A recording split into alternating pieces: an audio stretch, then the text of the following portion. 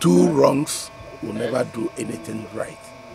Therefore, they should never take the law into their hands. They should allow the law agencies to work to unearth everything. And therefore, they must continue to pray.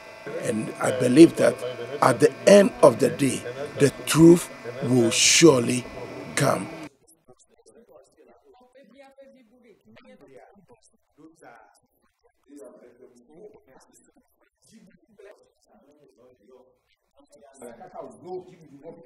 It's my intention to meet my people again and reassure them that with the presence of the Peace Council and the discussions I had with the Regional Police Command yesterday, I'm very positive that everything is being done to ensure that George is found and peace will prevail at the end of the day.